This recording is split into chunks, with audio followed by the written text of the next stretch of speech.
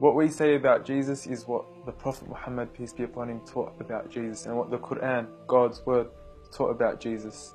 We say that Jesus was the servant, the messenger, the word of God, and spirit of God. And we say that he was one of the greatest messengers to have walked this earth, one of the 5 greatest men to actually step foot on this earth.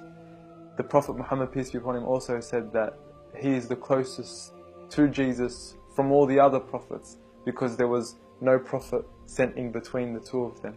In regards to Jesus being God, we say that God does not become a man. We say that God is too glorified to become a man. It is not within the capacity of God, the all-powerful, the all-knowing, the eternal, to become a human being.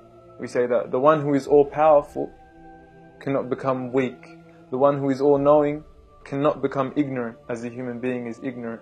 The one who is eternal, ever-living, has no beginning and has no end, cannot be temporal, with a birth and a death, as human beings do. And the one who is independent of all of creation cannot become dependent, whether it's on food, water, rest, drink, etc. So we say that God cannot become a man. To say that God is a man, it's an impossibility. To even have the word God and man together, it's an oxymoron. So we say that it's an impossibility for God to become a man.